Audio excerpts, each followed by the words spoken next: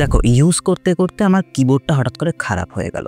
এবার আমার একটা ফ্রেন্ড আছে যে লাস্ট 1.5 বছর ধরে এই কিবোর্ডটা ইউজ করছে এবং আমার সত্যি এই বাজেটে এরকম মেকানিক্যাল কিবোর্ড পাবো এটা ভাবিনি। তো আমি পারচেস করেছি, আমি বেশ অনেক দিন ইউজ করেছি এবং ফাইনালি আজকে আমি এটা রিভিউ করছি। দ্য Aula F3287 2000 টাকার আন্ডারে একটা মেকানিক্যাল কিবোর্ড এবং RGBর খরচা বাদ দিয়ে।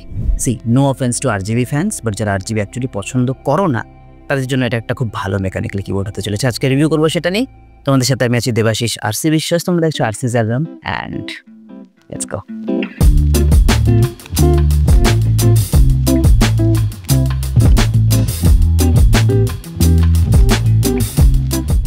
So first of all কিবোর্ডটা unbox করলে আমরা পেয়ে যাব দ্য কিবোর্ড ইটসেলফ। Aula অন্যান্য প্রোডাক্টে একটা প্লাস্টিক কভার দেয় যেটা ধুলো থেকে বাঁচার জন্য খুব সিম্পল জোগাড়, বাট খুব হেল্পফুল, সেটা এখানে দেয়নি। কিবোর্ডের সাথে যে আমরা কেবলটা পাবো সেটা হচ্ছে একটা ব্রেডেড ওয়্যার, যেটা 1.7 মিটার লং, মানে বেশ লম্বা, বেশ শক্তপোক্ত। গ্রে কালারের কেবল পাবো এবং total কিবোর্ডটা white, grey and dark গ্রের উপর একটা কম্বিনেশন কালার দিয়ে তৈরি করা। বেশ সুন্দর দেখতে কিবোর্ডটা। লাইটিং সিস্টেমটা অন করলে আমরা ব্লু বা সায়ানিশ স্কাই ব্লু টাইপের একটা লাইট আমরা দেখতে পাবো এবং দ্যাটস দ্য ওভারঅল আউটলুক। সাদা এবং গ্রে কম্বিনেশনে খুব সুন্দর একটা কিবোর্ড এবং একটা মেটাল বেসের ওপর টোটাল জিনিসটা দাঁড় করানো। মেকানিক্যাল কিবোর্ড, তাই সুইচগুলো প্রত্যেকটা ইন্ডিভিজুয়াল এবং পেছন দিকে ক্লিপ করার জন্য দুটো হিঞ্জেস দেওয়া আছে যেটা তোমাকে একটু এলিভেশন দেবে। ওভারঅল কিবোর্ডটার মডেলটা কিন্তু একটা স্টেয়ার কেস মডেল, সো আরামসে হাত রেখে টাইপ করতে পারবে। কিবোর্ডটার সাথে কোনো রকম কোনো কি বলে এটাকে রিস্ট রেস্ট দেয়া নেই। তো একটা compact keyboard, 87 কিজের, and that's the overall Outlook of the keyboard. এবার যদি সুইচের কথায় আসি তাহলে এই কিবোর্ডের মধ্যে তুমি দেখতে পাবে KRGD ব্র্যান্ডের ব্লু সুইচ এবং ব্লু সুইচের বেসিক ফিচারই হচ্ছে এটা যে প্রচণ্ড ট্যাকটাইল ক্ল্যাকি একটা সাউন্ড প্রডিউস করে এবং প্রচণ্ড লাউড। তো যারা অ্যাকচুয়ালি টাইপ করার সময় যে মেকানিক্যাল কিবোর্ড ইউজ করছি এই ফিলটা চাও তাদের জন্য কিন্তু খুব ভালো একটা জিনিস হতে পারে। কিন্তু যাদের roommate, partner, wife, girlfriend night duty করে এসে ঘুমোয় তাদের জন্য কিন্তু এটা যথেষ্ট ঝগড়ার কারণ হতে পারে, যেটা আমি ফেস করছি। জোকসাপার KRGD ব্র্যান্ডের সুইচগুলো কিন্তু বেশ ভালো এবং অন্যান্য কম্পিটিটিভ ব্র্যান্ডে যেরকম 50 মিলিয়ন কি প্রেস ওরা ক্লেম করে যে ভালোভাবে করতে পারবে, সেখানে তুমি এখানে 60 মিলিয়ন কি প্রেস দেখতে পারছো। একটু গিমিকি হতে পারে, বাট ওকেটস। এছাড়া খুব ভালো একটা ট্যাকটাইল ফিডব্যাক পেয়ে যাবে, প্রচণ্ড লাউড একটা সাউন্ড পেয়ে যাবে। তবে একটা প্রবলেম আছে, সবার জন্য না, ভেরি মাইনিউট পার্সেন্টেজ অফ পিপলের একটা প্রবলেম আছে, and I am one of them.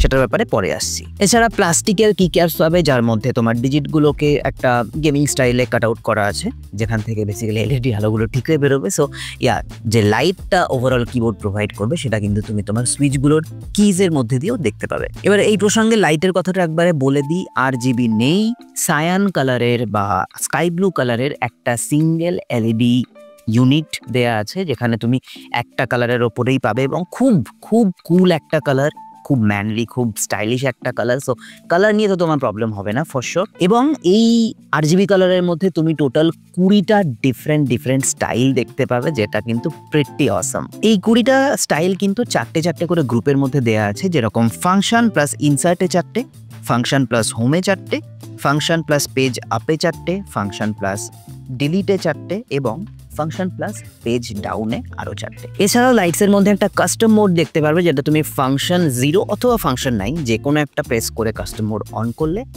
Then function plus delete চেপে রেকর্ডিংটা অন করলে, এবার যে সুইচে তোমার লাইটস চাই সেই সুইচগুলো প্রেস করো, সেখানে লাইটস জ্বলবে। দেন ফাংশন প্লাস ডিলিট আবার প্রেস করো এবং এটা সেভ হয়ে যাবে। যদি তোমার কখনো মনে হয় যে না এই স্টাইলটা আর ভালো লাগছে না, সেক্ষেত্রে তুমি ফাংশন প্লাস এসকেপ চেপে টোটালটাকে রিসেট করে নিতে পারবে। আচ্ছা, অনেকক্ষণ বকবক করে নিয়েছি, এবার একটু শুনে নি মেকানিক্যাল কিবোর্ডের রিভিউ হবে আর সাউন্ড টেস্ট হবে না, তা তো হতে পারে না। So here is the sound test of Aula F3287।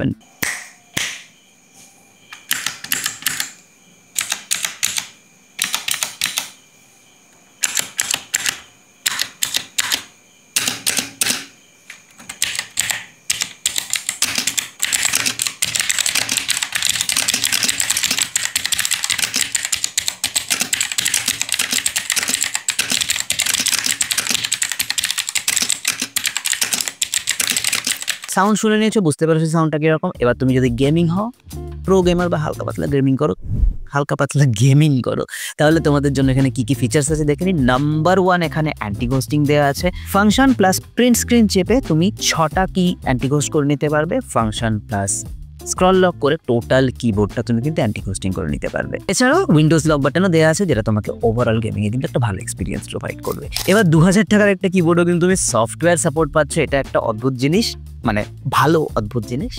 But এখানে একটা প্রবলেম হচ্ছে, সফটওয়্যারের নামে জাস্ট তোমাকে একটা ড্রাইভ লিঙ্ক দিয়ে রেখেছে, খুঁজে বের করা একটু কঠিন হতে পারে, সেজন্য আমি সফটওয়্যারের লিঙ্কটা ডেসক্রিপশনে দিয়ে রাখছি, তুমি ওখান থেকে ডিরেক্টলি ডাউনলোড করে নিতে পারো।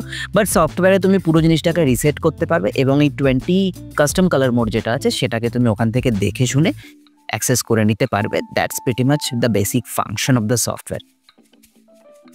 এবার চলে আসি প্রাইসের ব্যাপারে। অলরেডি বারবার বলেছি 2000 টাকার ভেতরে। এটা ম্যাক্সিমাম টাইম অ্যামাজনে তুমি 1899 মানে 1900 টাকায় পেয়ে যাবে, কিছু কিছু ক্ষেত্রে 1800 টাকার আশেপাশেও পেয়ে যেতে পারো। বাট আমার মনে হয় প্রচণ্ড অ্যাগ্রেসিভ একটা প্রাইসিং, যে এত ফিচার, এত লাউড, এত কুল দেখতে একটা কিবোর্ড 2000 টাকার আন্ডার বাজেটে দেওয়া মানে কিন্তু ডিরেক্টলি মার্কেটকে টক্কর দিচ্ছে। এবং one of the best selling keyboard কিন্তু অ্যামাজনে এই মুহূর্তে। এটা প্রচুর লোক ইউজ করছে, প্রচুর লোক ভালোভাবে ইউজ করছে, so no problem in that. কিবোর্ডের লিঙ্কও ডেসক্রিপশনে দেওয়া আছে। আমি সাজেস্ট করবো যদি চেক আউট করতে হয় ওখান থেকে চেক আউট করো, চ্যানেলের একটু হেল্প হয়ে যাবে। The most concerning thing about the keyboard is, কিছু কিছু লোকের ক্ষেত্রে অ্যারাউন্ড 4% অফ দ্য এন্টায়ার, আমি অ্যামাজনের বেশ কিছু কমেন্টস পড়ছিলাম, একটা প্রবলেম দেখা দিচ্ছে যে কিছুদিন পরে দুটো কি বা দুইয়ের বেশি কি ম্যাল ফাংশন করছে। ম্যাল ফাংশন মানে প্রেস করলে হয়তো রেজিস্টার হচ্ছে না, প্রেস করলে হয়তো মাল্টিপল টাইম রেজিস্টার হয়ে যাচ্ছে।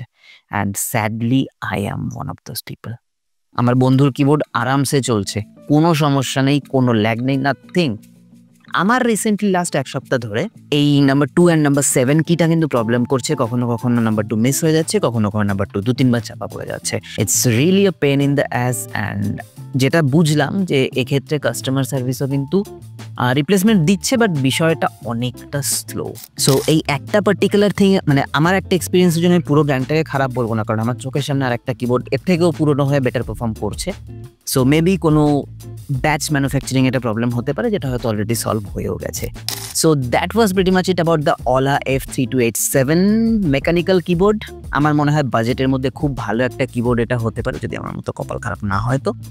তো যদি তোমাদের ভিডিওটা ভালো লেগে থাকে বা কাজের মনে হয়ে থাকে, তাহলে প্লিজ নিচে দেওয়া সাবস্ক্রাইব বাটনটা প্রেস করে দাও, বিকজ আমরা এভরি ফ্রাইডে রাত 9টায় কিন্তু তোমাদের জন্য এরকম ভালো ভালো টেক বা ফটোগ্রাফি ভিডিও বাংলায় নিয়ে আসি। কোনো প্রশ্ন থাকলে কমেন্টে করতে পারো, আর সাবস্ক্রাইব করো। দেখা হচ্ছে পরের শুক্রবার। Till then, piece.